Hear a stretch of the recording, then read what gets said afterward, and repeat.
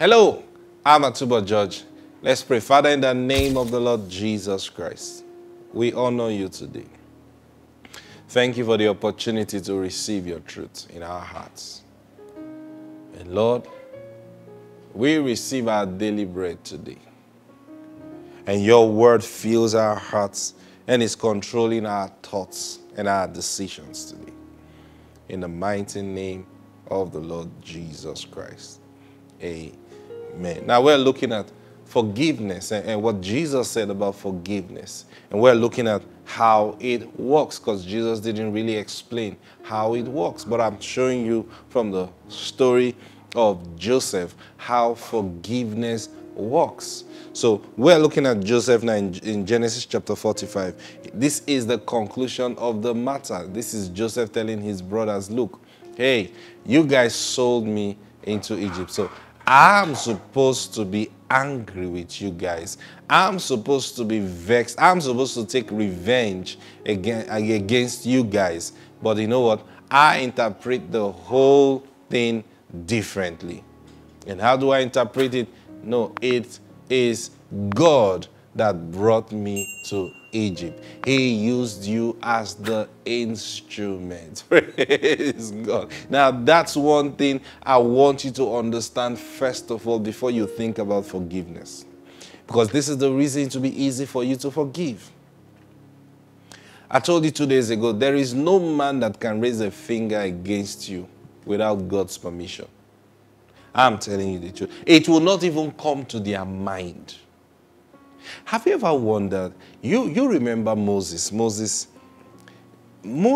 at a point was terrorizing Egypt. And you know the funny thing? Moses was living in Egypt. Praise God.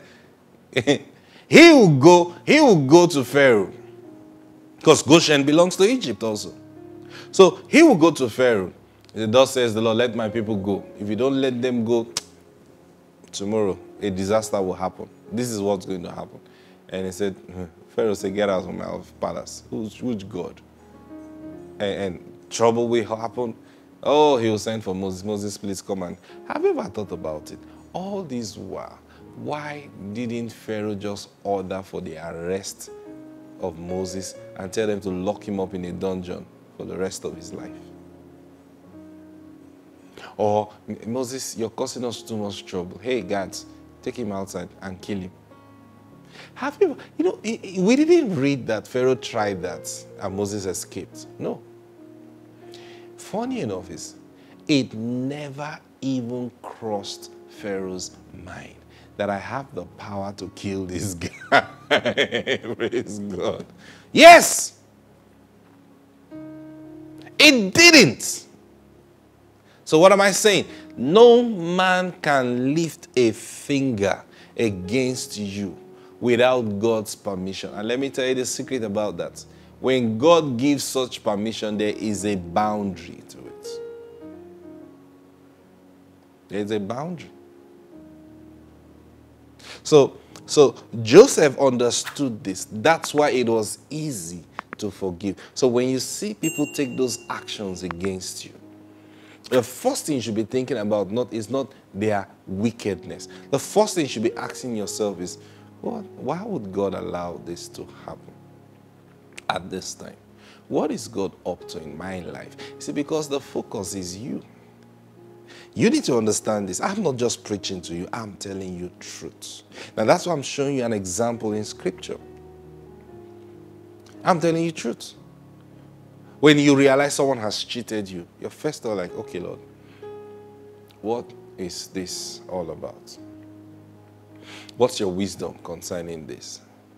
So, what are you doing? Acknowledging Him in that situation. Lord, I know these people don't have power over me, but why would you allow this to happen now, right now? Why would you allow this to happen? When you learn that attitude, then you will learn to take every challenge as a stepping stone. This is the secret of it. Because when you talk to the Lord like that, what do you think the Lord's going to tell you? He's going to give you words. He's going to tell you, son, take your eyes off them. This is what I want you to do. Sometimes when God wants to turn the attention of your life to the real thing that he has gotten for, maybe you're looking in the wrong direction. You know how it is. You're looking at promotion. Oh, I've worked in this firm for like 10 years, for like 20 years. I think I'm due for that management position. I'm supposed to be in this place. And then you're like, according to the steps, according to, from precedents that have been set in this place, at this stage of my life, I'm supposed to get this. So you're now thinking, so it should be me now, it should be me now, it should be me now. And then you hear they're going to have a management meeting to take a certain decision concerning, oh yes, that has to be for me. And then the next thing, they give you a sack later. And then you read it and say, based on this, we don't think we will need your services here anymore. And then the next thing, someone comes to tell you that, oh, do you know the truth? That man wanted to give his brother that managerial position, or he wanted to give it to his favorite person, but you were going to be the challenge, so he decided to terminate your appointment. That reason they gave is not the real thing. And then you're bitter, like, why? No, hey, pause. Remember I told you this, I think last week, I said this to you. I said, there are certain times when God wants to lift you up. And most times, especially when you are not cooperating with him. See, he says, well, why won't I cooperate with God? Your mindset can stop you from cooperating with God.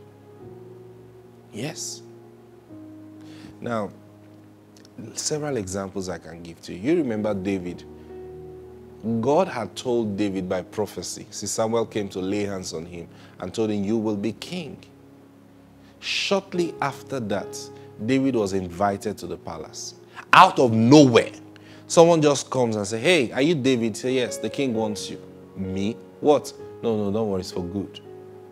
And then he got into the palace. Now, the prophet just told me a few days or a few weeks or a few months ago that I will be king. I will operate from the palace. Now the palace is sending for me.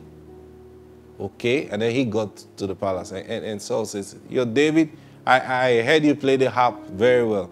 You know how we do it? By the grace of God, sir. Yeah, no. I've heard of you. I've heard of your testimony. I want you to do something. Can you play some? Sir, I left it at home. Go get it quickly. He went home, got his harp, and then he began to play for the king. Like, whoa. Hey, you know what? Who's his dad? All right, tell his dad from today he's a staff of this palace, a personal assistant to the king on music affairs. Praise God. And David, you think about what I'm telling you now. Don't just look at this thing. You think yourself as David that day called to the palace. And you're looking at the palace and say, wait, am I on my journey? That man, that prophet said I will be king in this same palace. And now I didn't lobby for it. I was sent to this palace. I'm already a staff of the palace. Is God trying to do something here? Yes, God is trying to do something here. It's obvious now. Praise God. And then suddenly, the opportunity came. You killed Goliath. Like, whoa. Everybody's now seeing your strength. Oh, this guy, man, he is fit to be king. Because king means leader. King means champion. Wow. And then they even went as far as printing your posters around town. Like, oh, look, man, David is the real king. Saul was afraid. David did the job. Now, in your heart, you just want to be, no, hey, king. I don't even know who printed those posters. I don't know who did that advert. I really don't know. King, sincerely, I just want to serve. Good heart. But suddenly the king turns against you. And then before your eyes, he threw a javelin at you to kill you. Not to threaten, to kill you. And you missed it. Hey, do you know what David did? He ran from the palace to save his life. Now, someone else could have thought, it seems the devil wants to use this king now to push me out of my inheritance. I'm not leaving this palace. The God that has brought me to this palace, he will keep me in this palace. Hey, you know something about David. David is someone also who had learned to inquire of the Lord. Now you see the character of this man. To walk effectively in the place of forgiveness, you must learn in all things to acknowledge the Lord. So I believe it was the Lord that commanded David, get out of this palace. But Lord, you said I will be here. Why would you be telling me to leave? You must remember this principle. Except a corn of wheat falls to the ground and dies, it abides alone. But when it dies, it produces its real fruits. That's a principle with God.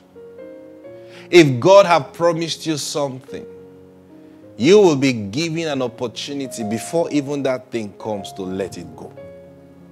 What is God checking at that time? To check whether you still trust in him or you are going to hold that thing as, you know what I'm talking about. Now you will use his word against him. You know God did it to Abraham. Son, Isaac. In Isaac shall your seed be. And now he says, give me this son Isaac. Go kill him for me. And Abraham obeyed God. So here is David in the palace already, established in the palace as a champion in the palace. Yet his heart was honest. He had no plans to overthrow Saul. In fact, you know how at some point you begin to think, maybe God didn't mean king. Maybe God just meant that I will be in this palace assisting the king to do, you know, I know I'm the real champion, but I mean, it doesn't matter whether I'm king or not, but as long as Israel is being ruled well. See? But then when he saw danger, Lord, what do I do? Get out of the palace. And he obeyed. But you see, he was smart enough to do it properly. Now, that's another thing you need to learn. Be smart.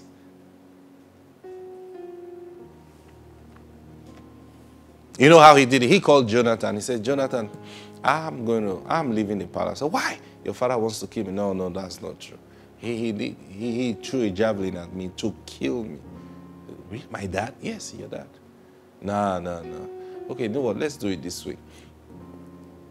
You go for dinner tonight. I will not be there. When your father asks, you tell him that you gave me permission to go see my parents. And so I left to see my parents and then see his reaction. If he says, okay, they're good, it means his anger is down, I will come back. But if he says, if he's angry about it, then you know that. So Jonathan said, fine, good deal. So this is how you know. Okay, fine. So he went. Where's David? Oh, Dad, I gave him permission to go see him. That you gave him what, you fool. The next thing, Dad threw a javelin at him too. Like, whoo. He came to David and said, young man, run for your life. Praise God. May God give you friends like Jonathan in life. Praise God. So, now, just like Joseph, David didn't hold these things to heart. See. But I want you to see something about Joseph's life. He didn't just wake up when he saw his brothers and he said, oh, I don't hold these things against you. I forgive you. He had already forgiven them in his heart. Now, you need to learn what I'm about to say to you now. You forgive expressly. Never hold anything to heart. But before you can trust yourself in the hands of the people that have hurt you before, you must see real sign of repentance in them. Did you get that? I'll take it again. Forgive expressly when people hurt you. But before letting them into your life again, in the same kind of position where they can hurt you, you must see genuine repentance on their side. I'm going to explain that to you tomorrow because our time is up already. Praise God. Father, I pray today, as we step into this day, opportunities for blessing will come our way. And the eyes to see has been given to us. And we'll function in it in the name of the Lord Jesus Christ. Amen. Have a great day. I'll see you tomorrow. Bye-bye.